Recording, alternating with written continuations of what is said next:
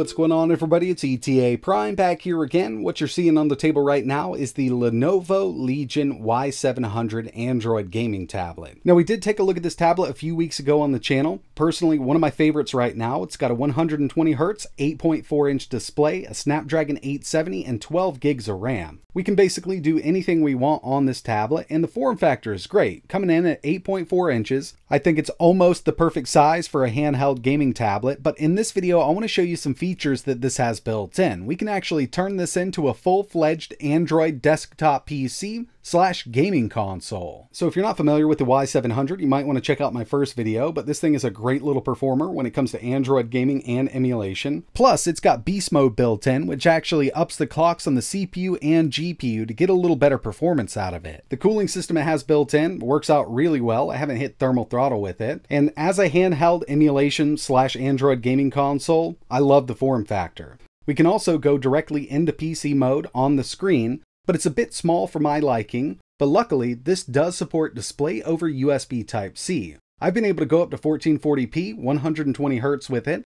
I'm not exactly sure if it has 4K capabilities over USB Type-C, but in my opinion, 1440p is plenty for a tablet like this, and in order to do this, I use a USB Type-C to HDMI adapter. Now you can always cast this if you want to, but having a wired connection is going to alleviate any kind of latency. Both of these on the table right now are cheaper options. I've got a dock with 3 USB 3.0 ports. We've also got power in and HDMI out. Or you could go with an adapter that has extra features like micro SD, full-size SD, Ethernet, more USB. It's really up to you. In this video, I'm going to be utilizing the dock because it actually works as a great stand for this tablet also. I've already got power, HDMI, and a mouse and keyboard connected to the dock, and it's going to work with the tablet.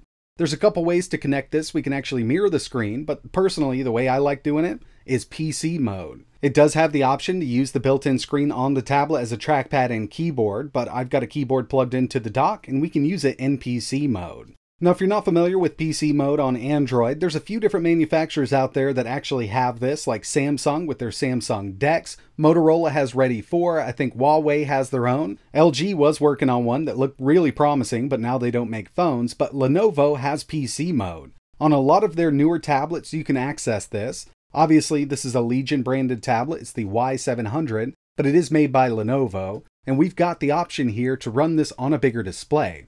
And we've got plenty of power with that Snapdragon 870. It would be nice to have something like this with a Gen 1 CPU, but overall the 870 does handle everything that I've thrown at it pretty well. We've got full multitasking here, multi-windows. We can open up a ton of different apps at the same time. You could actually watch a video and play a game at the same time if you want to, or you could just browse the web, edit some documents, and use this like you would a normal PC. Now it's obviously running Android, but I did want to show off a little bit of video playback, because the 870 does handle 4K video playback really well. Just make sure we're at 4K here, and it does support HDR over USB Type-C, which is a big plus. So we'll go ahead and start this up. 4K 60 FPS HDR from YouTube running on the bigger display. Now everything is running through USB Type-C on the tablet to the larger display. And yes, by the way, when you're in PC mode, the tablet is fully functional. So if we wanted to run PC mode on the larger display and our tablet mode on the other one, we could definitely do it. But this is actually great to get some work done, some web browsing, some document editing, email checking. If you're used to using a mouse and keyboard to navigate your operating system, this definitely works out really well. So I'll go ahead and open up Google Play and a web browser at the same time. So you can definitely multitask on this, but one of the big reasons I like doing this is for gaming. Be it native Android gaming or emulation, even cloud gaming works out pretty well. So here's Minecraft, I'm using a controller, plus this does have support for keyboard and mouse, but unfortunately Minecraft doesn't scale very well when it comes to Android desktop mode. Even in DeX, I've never really had good luck, so you can see that I've kind of just opened the window up a little more. We can definitely resize it, but there's no way to go full screen with it in desktop mode.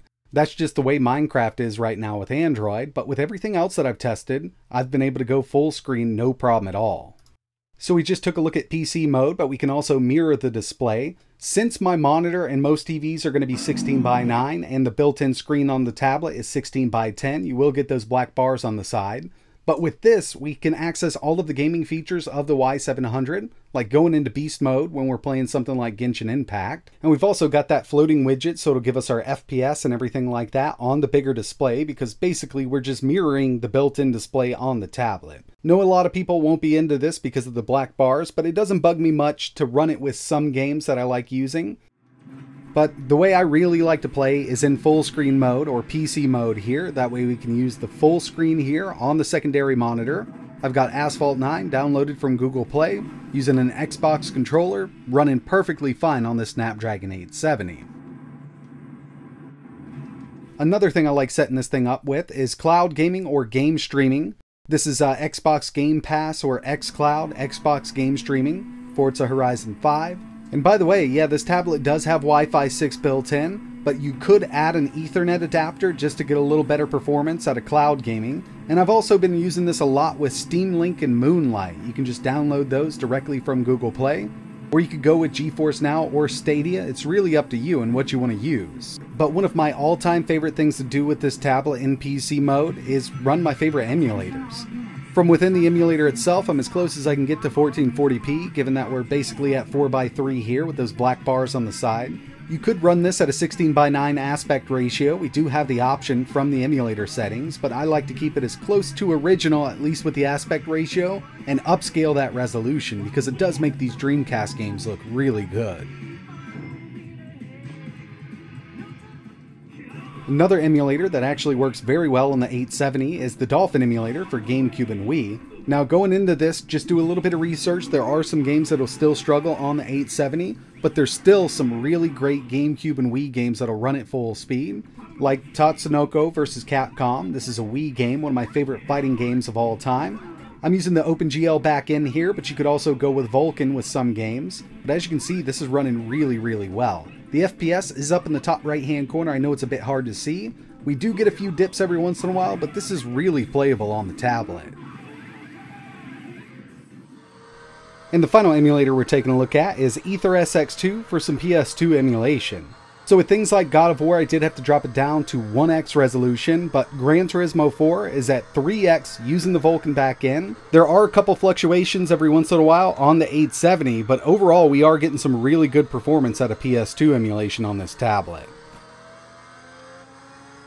So yeah, I've actually been really enjoying the Y700, especially using it in PC mode. I've got a video running in YouTube on the big monitor right now. We can actually use the tablet like it is.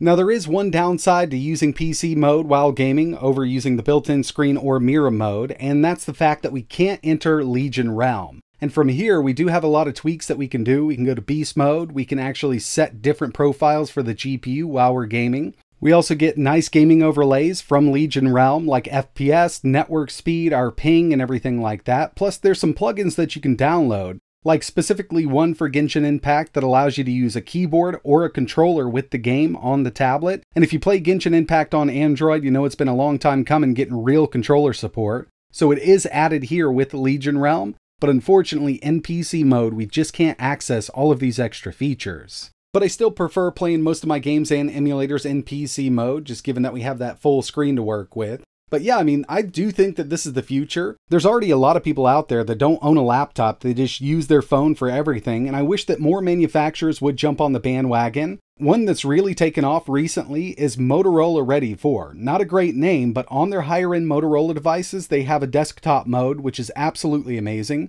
It supports 4K 60Hz displays, and I've just had really great performance with it on the new Edge 30 with that Snapdragon Gen 1. And not to mention Samsung. They've had DeX built into their higher end S line of phones since the Galaxy S8. They basically started this all with DeX, and when it comes down to it, it's definitely one of my favorite Android-based desktop operating systems. Comes on the higher end Galaxy Tab line and the S line, so if you've got one, definitely try it out. You'll probably be impressed by the performance, especially if you've got a newer phone like an S21 or an S22. But when it comes down to the Y700, love the form factor here. I love the fact that we can do up to 1440p, 60 out to a monitor, and we've got PC mode here that'll work with a mouse and keyboard. You could also plug Ethernet in, hard drives. It's really up to you and the adapter you're using. If you're interested in learning more about this tablet, I will leave a couple links in the description. And if there's anything else you want to see running on it, just let me know in the comments below. But that's it for this one. Like always,